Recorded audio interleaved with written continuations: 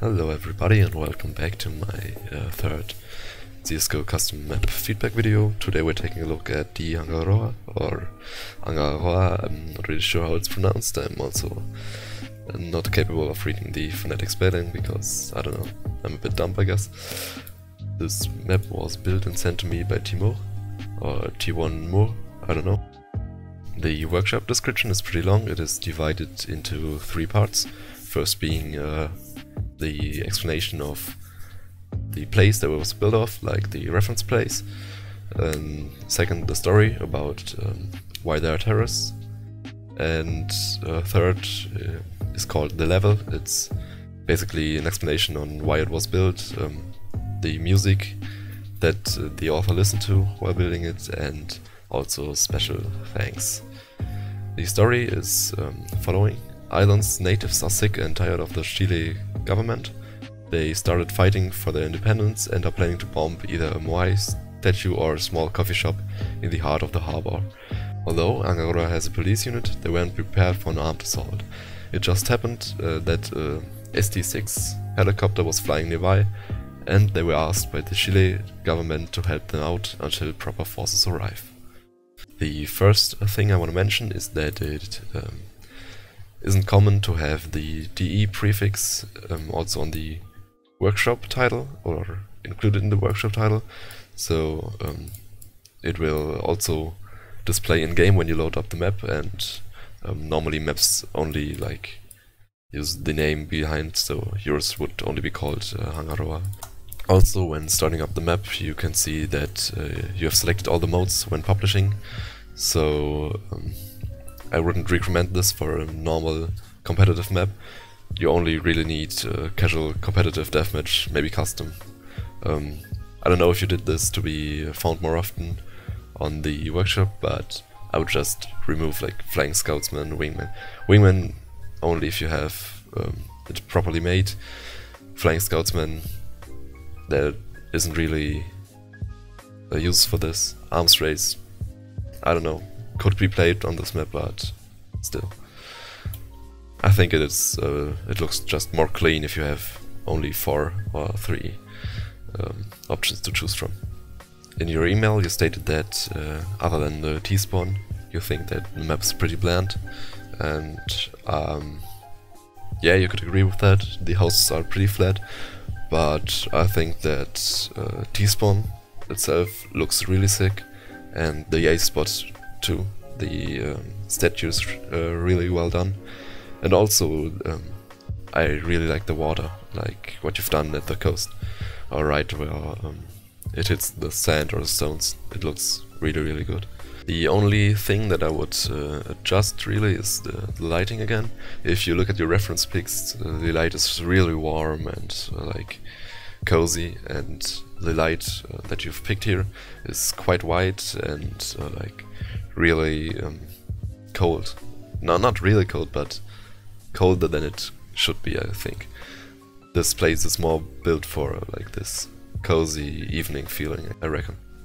When it comes to layout and gameplay, I think that there may be too much bangable spots. Bangable spots are always quite nice to have, since then there could be some sick plays and it just adds a bit to the gameplay.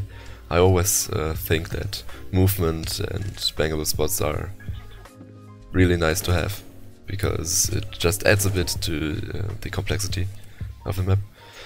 But I would suggest to reinforce some parts of the wall, because like from mid to A, this long wall, you have the whole 20 meters or so that are bangable, and so maybe add some cheats or something to reinforce some parts, or make it like a stone wall at some point, because I think that it is a bit too much. Also on the B spot, I would reinforce the corner, because if you have a Negev or like an AK, there's pretty much no chance to plant on the spot without being killed through the wall.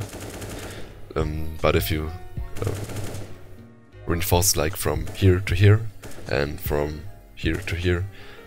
So you have a small safe spot on the bomb site itself. If we stay here at the bomb site, there are also a few other things that I would adjust. First, this boost here is really weird with the foliage.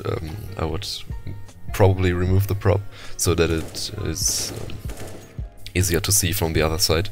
Otherwise it would be kind of OP, because the head really hides well up there. And also the wooden parts on the floor shouldn't have collisions, I think. Like these 3 blocks right here. I want to say that it looks really nice how it was broke open, but it feels kind of weird bumping over these, even if they're really small bumps. Also, this boost right here is quite fun. I don't know if you wanted this to be possible, but I think it is a nice addition. And it also gives this quite OP angle, but you're still very open to all the other sides, so I think it's fine to leave it in. The A spot is really fine, I think. The mid could be really fun to play around with, but the only thing that kind of disturbs me is the invisible walls when you are right here. Like, it doesn't feel natural that you get blocked there. The fence down here is fine because it's kind of obvious that is the end of the zone where you can stand on, but there are some spots where it just feels weird to be blocked by nothing. Next, I want to introduce the fast fixes category. I will probably do this at the end of every map review. It's just some really minor problems that aren't too hard to fix and also aren't too important to fix. First, we have this really small texture shift at this red house in CT spawn. Then we have this wall not quite connecting with the prop. I would recommend turning this palette because it kind of feels weird standing in the middle of it, but it's quite fine to have this little self boost right there. I think it is nice gameplay wise. Clipping wise, it's also just some minor things. Some walls get stuck on. Also the floor on CT spawn, for example, you could make it a bit more smooth to run over.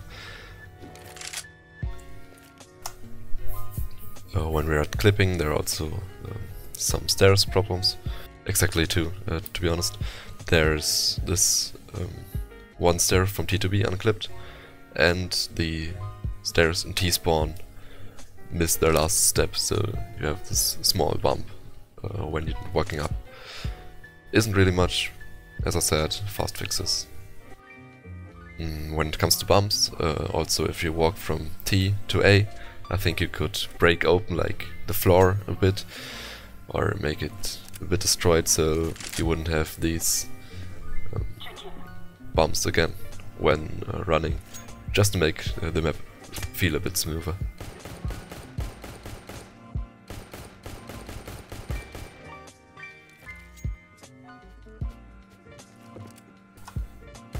Another fast fix would be the tar entities again.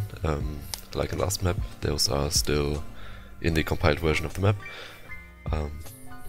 Once again, just add a vis group, uncheck them when you compile, and issue solved. I know that I still have this issue in my own maps, but I was a bit too lazy to fix it, I guess. In conclusion, I have to say that I really like this map. The visuals are neat, the gameplay should be fine too. I'm not quite sure because I haven't playtested it, but as you stated in one of the comments, I think, is that you've run several playtests, so I guess you have enough feedback on this side. Thank you for watching.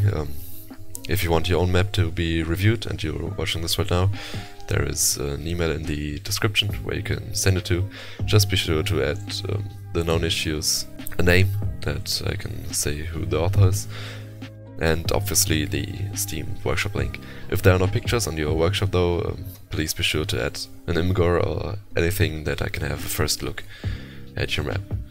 Alright, see you next time, hopefully next Sunday if everything goes fine.